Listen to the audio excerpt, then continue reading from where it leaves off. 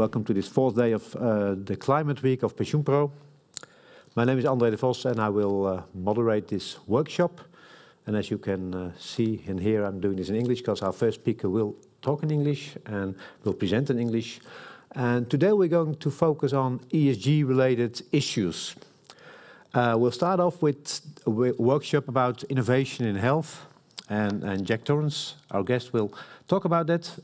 No obvious relation to the climate, but of course it has everything to do with sustainability, and it also relates to several UN Sustainable Development Goals, so that makes it very interesting from an investor's perspective. And needless to say, innovation in health is top of mind in 1.5 years of pandemic. Before I give Jack Torrance the floor, I remind the online audience that you can ask questions through the chat function. Of course, people in the room here can ask questions by just raising their hand. And I'm glad we have people in the room. We're getting back to normal slowly, so we still have our main audience is online.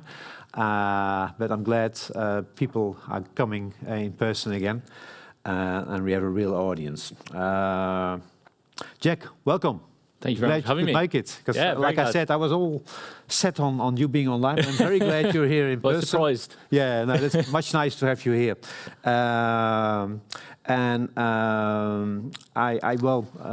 This is the obvious question to start off with. Of course, I'll introduce you, Jack Torrance from Baillie Gifford. And like I said, you will do a presentation on innovation in health. And I'm very eager to hear how you have gone through this last 1.5 years with COVID and all these things, because this must be a very difficult year for you, or a hard-working year. Yeah, I guess so. I think we've been working hard, but not as hard as many other people have been working, particularly those that we've engaged with, and a lot of the companies that we invest in who have been working very hard to overcome the big challenge of the pandemic over the last 18 months. I mean, I don't know about everyone else in the room here or online. I'm certainly finding this slightly sensory overload because it's the first time I've not been on Zoom for a really long time as well. So it's lovely to speak to you all in person and the rest of you that you're online. And I think, as you've sort of introduced, this is a workshop, so please do chuck in any questions as we go through. But what I want to talk about in a bit more depth is the theme that's underlying that big change. And I know that we've seen a huge amount of change in human health through the pandemic and the way that mRNA has become common in all our lexicons, but that's only one very narrow strand in a far bigger trend. And it's a trend that we're really excited about at Baillie Gifford. For those of you who aren't familiar with us, our pedigree lies in investing in transformational disruption, but for the long term. We're focused on the next 10 years, the next 20 years. And so we're probably not the manager for you if you're worried about the next quarter's results. But what we do want to do is find those companies that are driving revolutionary change and then own them for the long term and allow them to deliver upon that promise. And so in particular, in the team that I'm in, on the health innovation strategy, we are focused on the theme of transformation in healthcare and in human health. But that's a much broader theme than it might appear at first. And what sits underneath this is the big changes that are happening in our understanding of biology that are driving within medicine a shift from sick care, where you receive a medicine to treat a symptom, to something that can allow you to detect a disease far earlier, to receive a personalised medicine to you. And that's all been driven by what we'd call the biological revolution. And we think we're right at the very start of this. And it's a really big change that's coming our way. And to sort of maybe set in context how we think about the scale of this change, I'll discuss some of the changes that we've been through already. So, hold on, once I get through that. The steam engine, you might be like, why has this guy got a train on the screen? Okay, bear with me. If you think about the big changes that have happened in our society, they have been driven by technology. So it was indeed the age of steam that brought us from the fields and the countryside into the cities. It allowed us to travel long distances. It allowed us to, build things that we've never been able to do. That then drove the second industrial revolution with the production of electricity, which allowed us to mass produce things and allowed us to communicate around the world for the first time.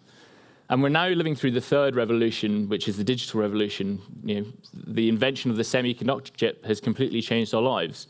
I'm slightly too young to remember 1977 when the first sort of PCs came out, and if you were sitting in front of your Apple II, it might have been quite difficult for you to imagine a world like now. You know, even an iPhone would have looked like witchcraft at that stage in life. So I think we are at 1977 in many ways in some of the technologies that we look at. But when you think about the sort of impact that these big changes have had, you know, the 3 industrial revolutions that we've been through, it hasn't really impacted our health, you know, or we haven't had that same transformational change in how we treat patients or how we approach healthcare. You know, we still sadly die of cancers, we die of heart disease, degenerative brain diseases are still very prevalent, and I'm sure that everybody in the room or in the call will have had personal interactions with those diseases, very sadly. But the good news is that this is changing. You know, if in previous industrial revolutions were about building new things to make our life easier, what the biological revolution is about is unpacking the millions of years of evolution that Mother Nature has given us and allowing us to tweak and control and change that. So why is this important? Because imagine if your biology became like configuring a car or building a computer, where you could change all the processes in the cell or change the components within the cells to build what you wanted. Imagine if getting sick became like, you know, diagnosing plugging into a car computer and diagnosing the issue. You know, you would know exactly what was wrong and then be able to create a cure for exactly that. Also, if you think about, we've been turning yeast and sugar into alcohol for centuries, but that process can be harnessed to solve a lot of the big issues outside of healthcare as well. You know, could we produce all the chemicals, the cotton, the meat, and even electricity in time through the processes of synthetic biology that have been driven by this biological revolution, by our increase in understanding? So what I'll do is, you know, I talk a lot about an increase in understanding. And if you think about how our understanding has increased, it's been very much focused in the last 150 years, maybe even less than that. But I will take you back to 2 esteemed gentlemen on the screen here, so Pythagoras and Aristotle, just to set the scene of how far we have come and why we're able to now make the sort of suppositions that we can. So one of the first questions that we would have asked ourselves is, where do we come from? How's a baby made? So Pythagoras spent time thinking about it, and he came up with a theory of spermism, which is the sperm goes around the male body, and it collects all the information about how a human body is made, and then it's given to the woman to grow the baby. It took 200 years for Aristotle to figure out the one major flaw in that. How do we get female children? If all the information comes from the male, then this cannot possibly be true. And as absurd as this might seem, if you consider the tools that they had at hand, even that, it was pretty advanced. But let's think about now and the light switch that we've been able to turn on. Okay, maybe a dimmer switch that's been getting turned up slowly is more accurate. But the microscope for the first time allowed us to see and understand all the microorganisms that drive everything that goes on within the cell. And now, you know, we're able to see in such granular detail what goes on inside the cell and then tweak and control and change that. And as technologies improve, this has become like a Cambrian explosion within biology. And we can now see the cellular machinery and how different proteins interact with each other. And this has led us to a far better understanding of biology. So the sort of foundational step forward that has happened in the last 20 years has been the ability to sequence the genome. So 20 years ago, when we first did this, it was a state-level effort. It cost $100 million to sequence one genome and took 13 years. You can now do this today in 48 minutes for about $700. So why is this important? Because it allows us to read the code of life. And we think in time this will become as cheap as a blood test, and it's already on its way there. So this technology allows us to build an infrastructure for that personalized medicine that I was discussing before. And if Illumina have been in charge of bringing down the cost of sequencing the genome that dramatically, then new companies like 10x Genomics, for example, are striving to increase the resolution at which we can sequence and understand what's going inside the cells. So if you look at the individual cell level, we can now take a healthy cell and compare it to a disease cell and spot in the code what it is that's driving that disease And that allows us to then start to treat it. And the things that have started seeping into our vocabulary of mRNA is one of the processes that takes advantage of that. And indeed, we're getting very close to a future where we'll be able to switch them off or to modify them or to then instruct the genes to then to produce what we want them to do and to provide us protection or provide us a treatment or to deliver a mechanism to do all sorts of wild science fiction ideas that we never thought possible before. But this is just the beginning. There's far more wonders to come from this revolution, and we think that these could have a tremendous impact on society and mankind. This is just one small strand in a huge, wave of innovation that's been happening over the past 3 to 5 years, and we think over the coming decades that the impact from our understanding of biology is going to be like the internet of the 20s, 30s, and 40s in how it changes our day-to-day lives and allows us to live far longer, far healthier, and far more cheaply as well. Jack, if I may interrupt you, a Yeah. question for my personal interest.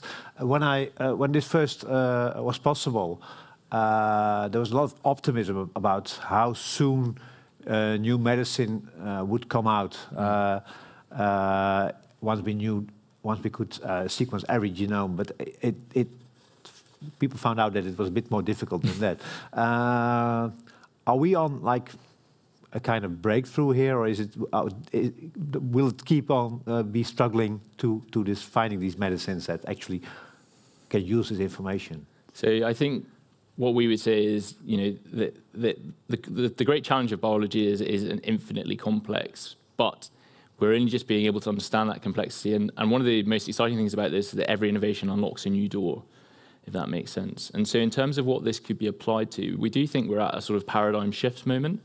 We've seen a vaccine built in 2 days that it's not a drug, so to speak, in the strictest form. Mm-hmm. It's a set of instructions to your cell to produce the drug in your own body.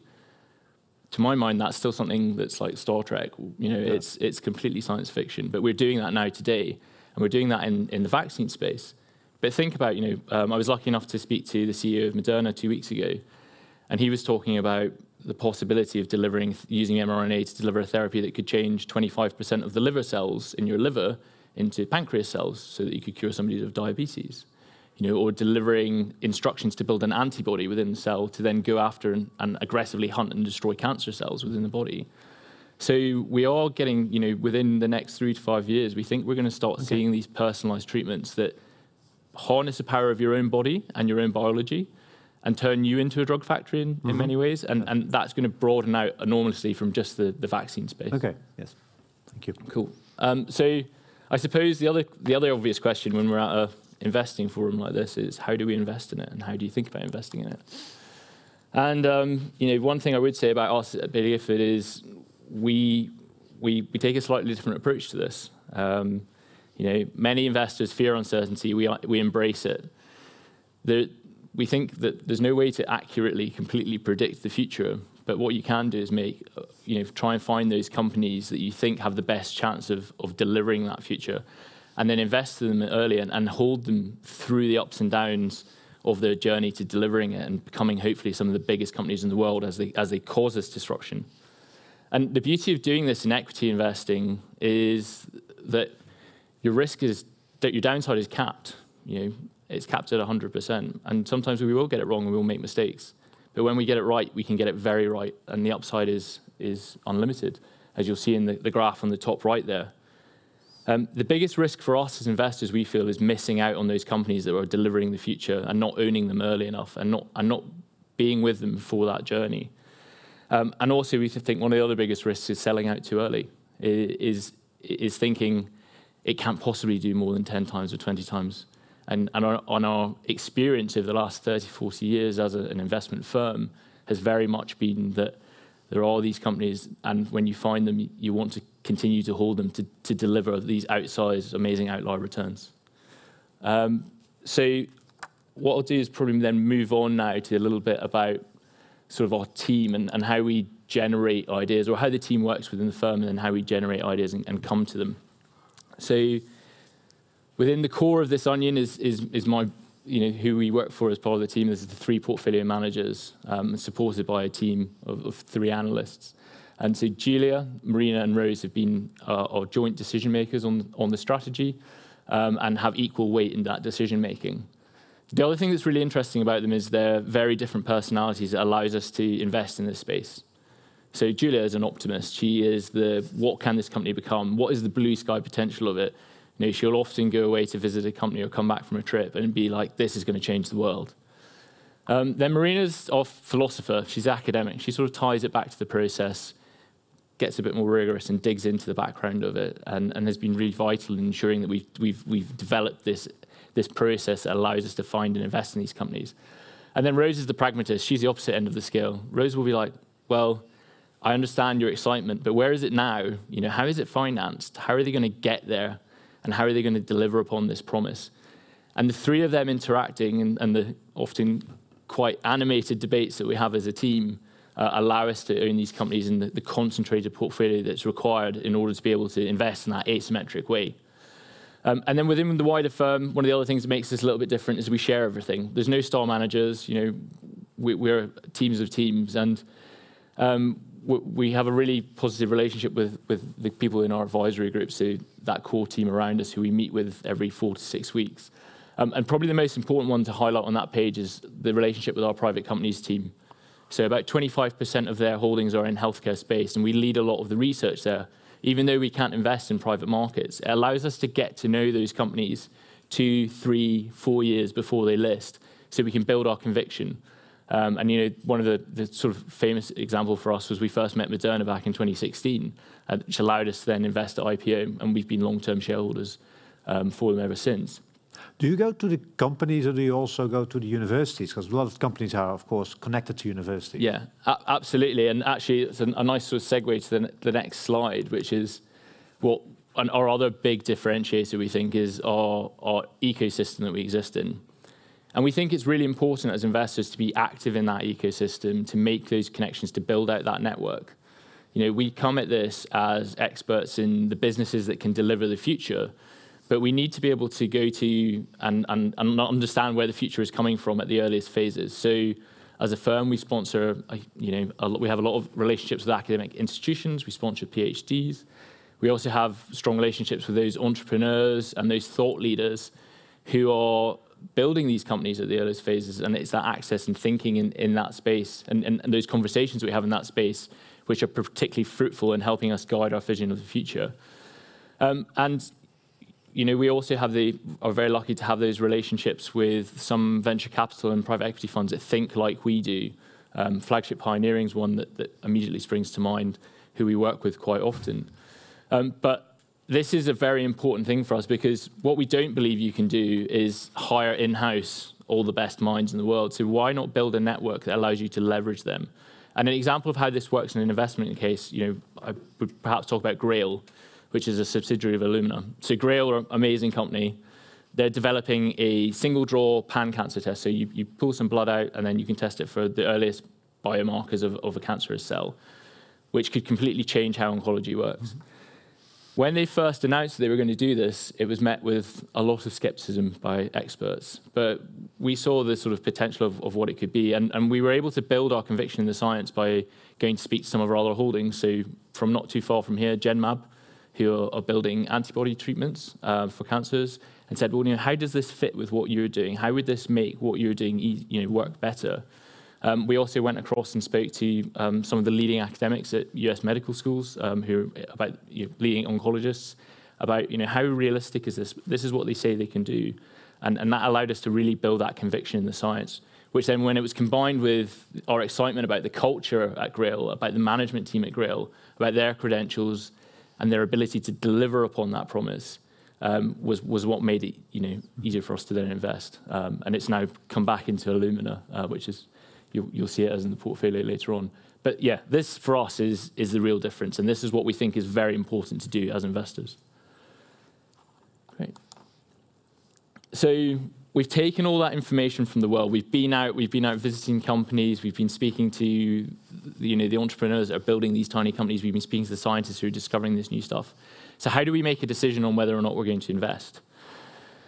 One of the difficulties of investing the way we do is that when you're thinking about what a company's going to look like 10 years from now, the numbers and backward-looking data often aren't that useful or that when you're thinking about evaluation.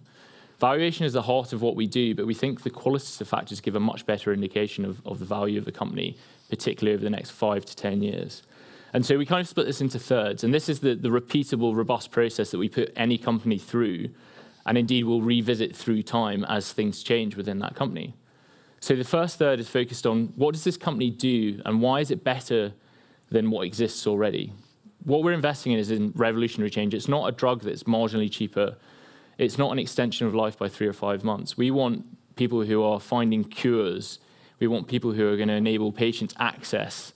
We want to be able to give those companies that are going to spread the advances that are happening now across the world a chance, and we want to be able to own them. And so that first third really helps us build out the opportunity that the company has ahead of it over the next 5, 10 years.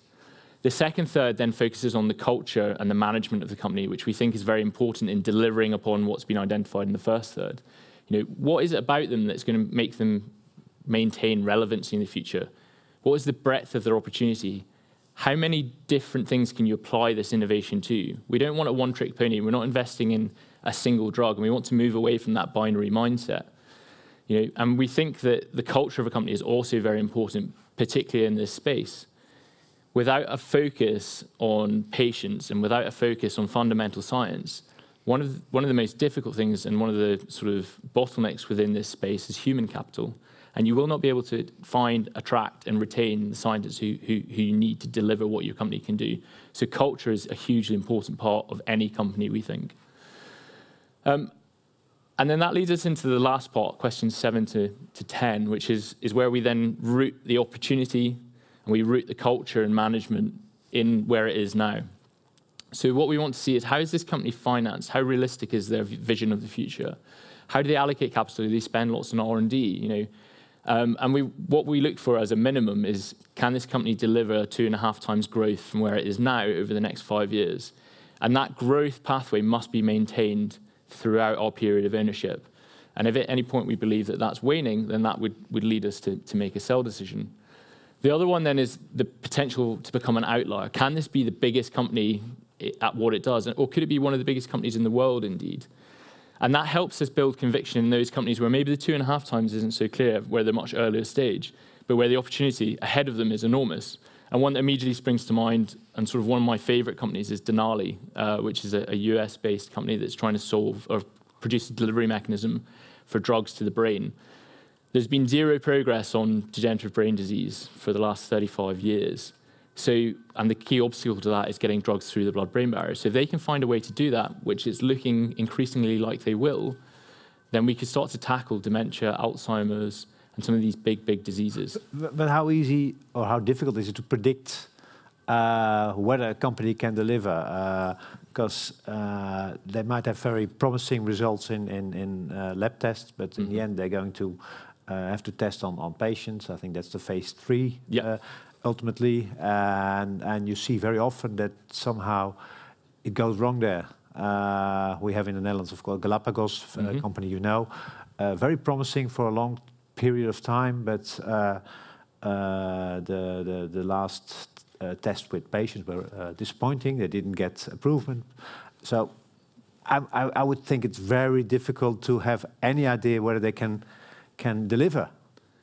I think that's an interesting way to look at it in some ways. And I know I used the word binary earlier, and I think that's a way that most people will think about this space. It's either all in and win, or it doesn't work at all. But if you focus on finding those very rare companies that are delivering, are producing an innovation, and specifically in the biotech space, that can be applied to lots of different applications. So, Genmab with monoclonal antibodies and applying them to lots of different cancers, or Moderna's mRNA technology, or Alnylam with gene silencing RNAi. Because once they have proven it once, and once they get that first success, that then significantly de-risks the further application. Okay. And so it's that question 4, it's the remaining relevant in future. So it's being able to take the innovation, iterate on it, and then apply it far more broadly to lots of different diseases. And that's what we want to invest in. And there's not many of them. So when we go to the portfolio slide next, you'll see that we don't have a lot of them. Yeah. But I think the important thing of this is this is applied to the company throughout its period of ownership, and we don't just do it once. So that growth pathway for us is something that must be maintained. And actually, sorry, before we get onto the portfolio, another thing that is very vitally important is just to highlight how we think about impact within that space. And I know I've talked a little bit about it already, but we've recently been joined by my colleague Maria, who's sitting in the front row from the UN, who's helping us develop further our impact framework. But it's embedded in our philosophy. It's vital to everything that we do in terms of becoming owners of companies. It's understanding what they do, why it's different, why it's better, and also focusing on patient centricity.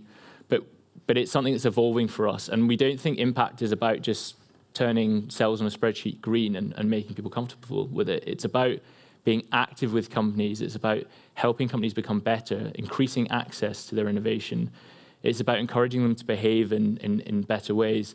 And, so you can focus on all those good companies, but there's also a lot of work to be done by finding those companies that aren't behaving that well and making them behave better. And so we'd see it as sort of two columns of having direct impact. We've provided primary capital to companies before, and something we'll continue to do. We facilitate access through our ecosystem by connecting the companies with each other. So Argenx, which is just down the road in Belgium, we connected with the Zylabs to get them into the Chinese market. We want to continue to influence policies. We want to use Maria to help us engage with NGOs, engage with governments. And we want to encourage companies to make their products more accessible. And then indirectly, inherent in this space as well, is that with investment success comes success for patients. Because if you're finding companies that are delivering big changes, big cures, then when your companies do well and their share price does well, then you also do very well for people more generally. So I'll jump onto the portfolio to talk about the very few companies, and I did stress it was very few companies, so we can have between 25 to 50 stocks in the portfolio. But for us, this is the best 40 companies that are delivering the biological revolution at present. And I know that I've got nice buckets across the top here, but that's not how we think about it. We invest across the full value chain of healthcare. And whilst there's still a bias at the moment in the centre around the treatments with the clinical drugs and devices, we think that's because it reflects what the current state of healthcare is. It's still a sick care system. It's giving generic treatments to symptoms. But as we go through time, and we've already seen it, it's starting to spread out, and we're getting a far more preventative type of medicine where we can detect diseases far earlier and then develop personalised cures for patients. And that's all been driven by this understanding of diseases, understanding of what goes on within our cells that we've never had before.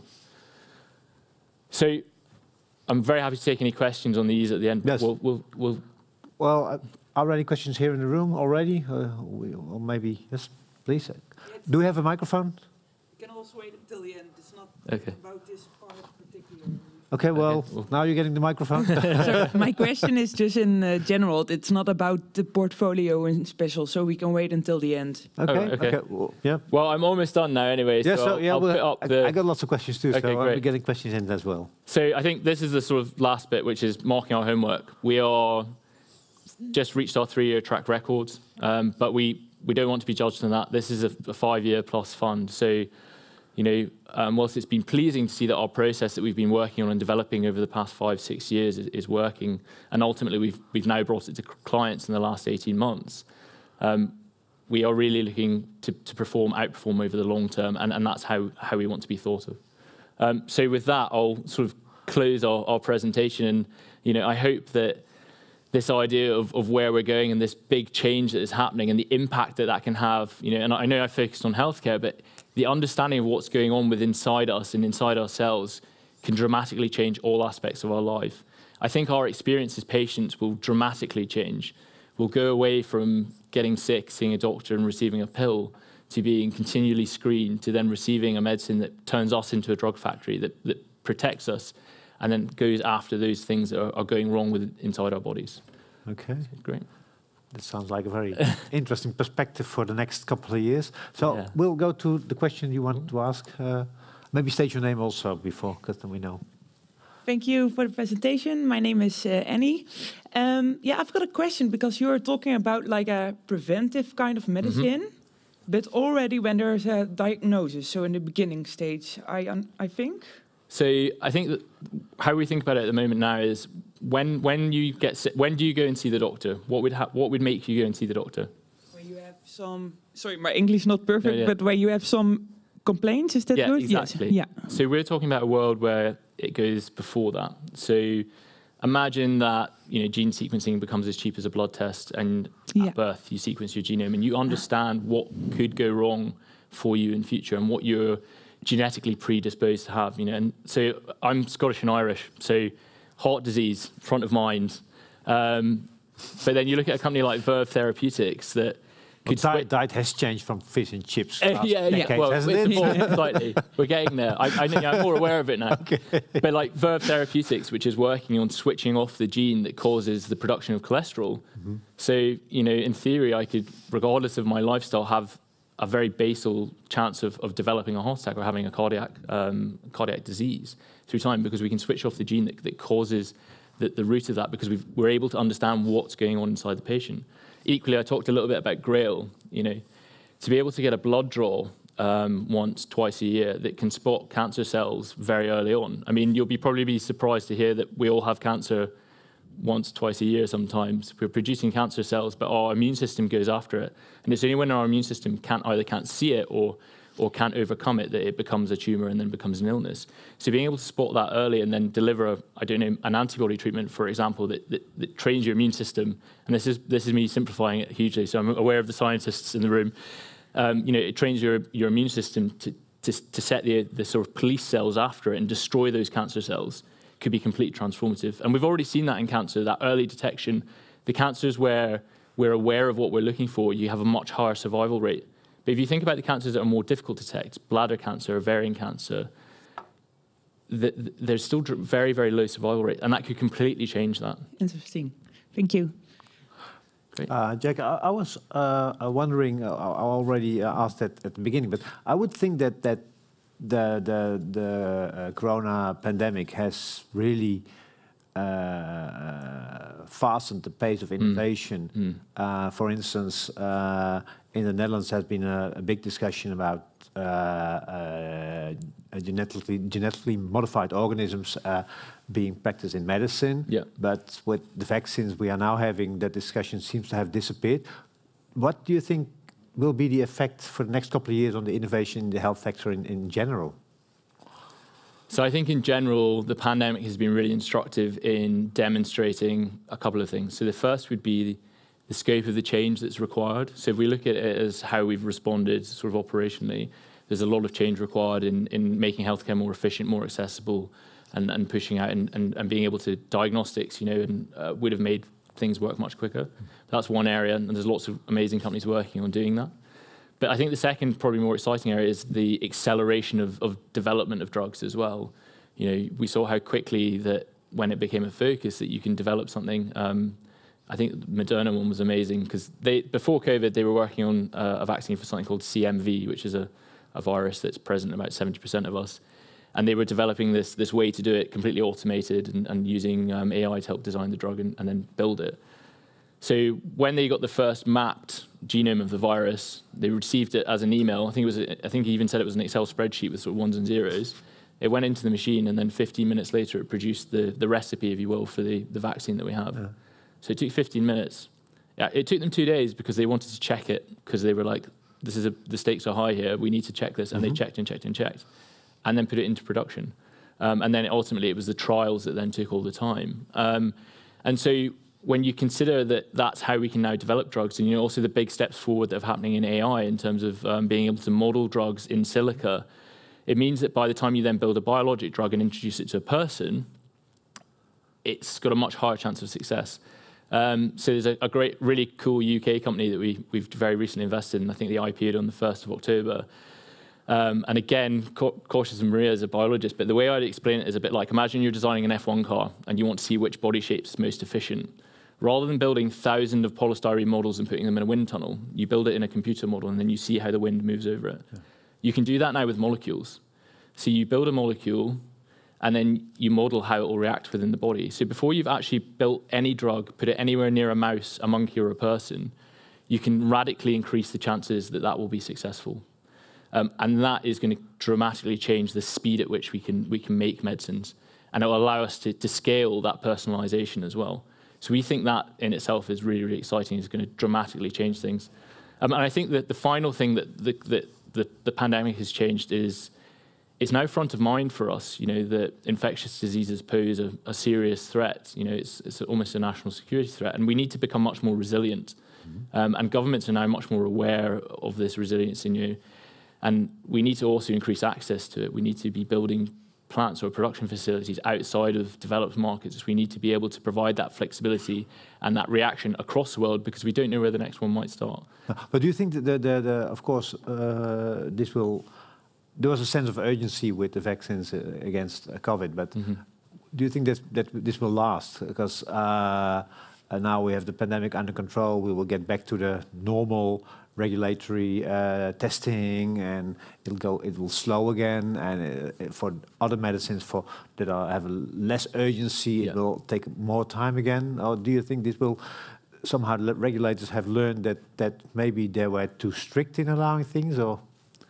So I think that the important thing to highlight is that the regulation pathway that they went through was exactly the same, but as you say, it accelerated because of the urgency. But as I've talked about before, by being able to build with a much higher chance of success a biologic drug before it goes to trials, we think that will help speed up significantly. So that ability to model in AI, in silico, those drugs could help reduce the amount of time.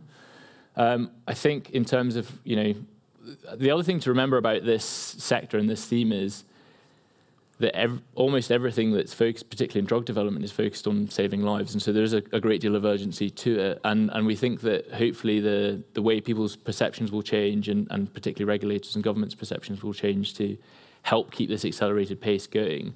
And also I think the promise of a lot of this new medicines, or this new type of medicines, starting to be seen and starting to become more prevalent in clinics, and patients will start seeing the benefits of it more, which will drive that demand and drive that change to happen. So, in my personal view, I think it's such an exciting time to be involved in this and to be seeing what these companies are doing. And I think that, governments around the world are waking up to it, whether you're in the US with lots of multi-payers and the financial pressure of their insurance system, but also within Europe with our single payer, our state-provided provision. This new way of medicine can make it so much cheaper. It can reduce the pressure on medical staff. It can reduce pressure on infrastructure. Because if you can prevent a disease before it becomes an issue, you save hundreds of thousands, if not millions, on very expensive medicines. If you can treat patients at home remotely by connecting them to the cloud with various devices, then that's a patient that's not in the hospital, that doesn't need nursing. You can reduce the burden, and you can have a much higher, better quality of care. Well, it's interesting that you say what you bring up the cost for society, because that is, of course, a major discussion. But somehow the discussion seems to be, or was before Corona, that the society was complaining about the very expensive medicines that all these new companies were bringing out. There was also the discussion about why are they asking these kind of prices if maybe the intellectual property is maybe state-owned already because it was developed at universities. How do you see, of course, from an investor's perspective, it's very interesting if you have a company that makes high returns on medicines, but say from the social perspective, and we are here on a ESG conference, how do you look at this dilemma? Very profitable companies, but maybe not so. Well, maybe the medicines are too expensive because they have like a monopoly on this medicine. Yeah, no, I think that's a very valid point, and there is a tension there, and there will always be a tension between rewarding those who've taken the risk to develop a drug and create it, between the societal benefit, and that's something we're very alive to. But you'll notice when we had the portfolio slide up there wasn't any big pharma companies, and that's very deliberate, because that isn't the type of behavior that we're interested in. What we want to, and if you think about that shift to the more personalized preventative form of medicine, the drugs that are produced to enable that shift and to enable that are inherently cheaper than the curative drugs, the ones that you have to take when you're sick, or to treat the disease after you've gone past that point. And also I think that there's... So would you leave those companies out of your portfolio? Yes. Okay. Yeah, so we focus much more on the companies that are driving this change. We want the companies delivering the change, and we want the companies that are moving us to that more preventative type. And so you'll see within those holdings that's what we're focused on. But however, it's not as clear as that. It's not black or white, because you do need, Big Pharma has a huge role to play, but we think that their model is going to have to significantly change. And we think also as medicine becomes more personalized, the benefits of scale will be reduced significantly. Do you get questions like this from investors, like institutional investors like pension funds? Let's say the ethical dimension of investing in certain companies because they are charging high prices. There might be any good reason for asking these prices, but still it's a bit awkward if you say a pension funds for the health to invest in a company charging high prices. No, I completely agree with you, but then I think that's why it's so important in our role as investors to help change this behavior. Because we, as shareholders, and particularly when you're significant shareholders in companies, can really change their behaviors, and also, so we do play a huge role in that, in changing the landscape. There's still a lot to be done, and I think the way that drugs are developed at the moment is set to really change, and it will become cheaper to develop drugs that will help deflate the prices. Drugs will be developed for the individual and done in a way that's repeatable and automated, which will again help deflate prices. And it will just, our hope is that then those deflationary forces that are acting on the marketplace will also then help increase access. It will make it cheaper and more easy for people, not just in Europe, the US, but around the world, to be able to access this innovation. We have to make prevention a business model. Yeah, and I think we're getting there. We're getting towards that. And things have to change. We can't continue the way that we are. And I think that's probably a sentence you're going to hear from a lot of your speakers this week. But the current system is working, but it's creaking. And this is a solution through technology, through the convergence of all these exciting new technologies to that problem. And what we think is really exciting as investors is we're helping to drive that adoption and helping to drive that disruption. And I think that's a really positive way to look at it and think about it. Okay, thank you. Are there any questions here in the room that haven't been asked yet? This is your chance. Over in the back there. Could you state your name, please, before you ask? Thomas van Kuipers. Your story is really about, let's say, the biological medical side of healthcare, which is really important. But I remember Michael Porter, when he was in Rotterdam School of Management, he was also focusing a lot on the organizational part. And he highlighted that, especially Edith Schippers, the former minister in the Netherlands, on that part, that she improved a lot on that part. How do you see that combined with what you're telling her? Yeah, no, I completely agree with you. And I think, I have focused in on quite a sort of, on an area and maybe talked about it with the examples of the biological stuff. But the operational side is hugely important in healthcare. It's if you think about the constraints that are in place in a hospital, for example. So a doctor takes minimum 7 years to train. A nurse takes 3 or 4 years to train. So how can we help them become more efficient? How can we help them spend more time with patients and less time filling out forms? Or, how can we increase their reach? Telemedicine is a great example. But equally, there's a lot of devices and that are connected through the cloud that can help that reach. So one that jumps to mind immediately for me is Butterfly Network, which you might not be familiar with, which is so they put an ultrasound on a semiconductor chip and it plugs into the bottom of your iPhone, connects to an app, and then someone like me can then use that to diagnose using ultrasound any part of the body and then send the results up through the cloud to a physician. Now, okay, you might think that's quite a gimmick, nice little iPhone accessory, but 2/3 of the world doesn't have access to ultrasound. And the ability to look inside the body is one of the fundamentals of medicine. So they produce, one of the machines that if you've ever been for a scan or if you've been a nervous partner sitting for a scan, these things weigh 200 kilograms and they cost like $100,000. And you can produce this for less than 1,000 and getting cheaper. Then think about that replacing the stethoscope, thinking about that going into all these areas where people don't have access to that and how that could transform it. So, and I think also the other interesting area to focus on is that remote monitoring and taking patients out of clinics and out of hospitals and allowing them to live far more normal lives enabled by technology. Sort of two companies that spring to mind on that is in the space of diabetes. So if you have a continuous glucose monitor like what Dexcom produce, which is monitoring constantly your insulin levels, and then another company called Livongo, which is now part of Teladoc, will help you manage your insulin levels through lifestyle rather than through taking synthetic drugs, and you can start to wean yourself off insulin. So when your blood sugar level starts to drop, it will suggest that you should eat something and what you should eat to bring you back into normal range. Or if you start going hyper, it will say, it's time to do some exercise, go for a walk, help bring yourself back in normal range.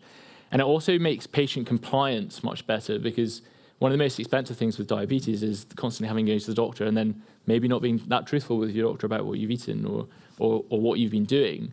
And then them making decisions on your future dosing based on that. Whereas you can track that constantly and the doctor can see exactly what's happening and give you a far more accurate treatment and therefore see you far less. So again, that can help it hugely. And that's all these technologies that have come from different fields and from outside of healthcare that have converged into it that are driving that change. But you're completely correct. The operational side needs to change. And sort of I'll leave you on this stat which blew me away, which was when we were visiting a company who saw banks and banks of fax machines in their factory. And we're like, why is that? Dug a little bit deeper, and it turned out that that's how they had to do all their ordering process. In 2019, 70% of all medical communication was carried out on fax. Now, when we live in a world of email... These are UK numbers, I believe. No. Globally, international? Globally. Okay. Which is mind-boggling when we live in a world of email, and and Amazon Prime makes that very embarrassing. So let's think about how those that sort of model could completely revolutionise healthcare from the operational side. Okay. Thank you, Jack, for giving us an insight in, I think, one of the most important economic sectors for the coming years, giving the enormous cost for society of healthcare. So thank you very much for your presentation. Great. Well, thank you very much for having me, and thank you very much, everybody, for listening. Okay. Great.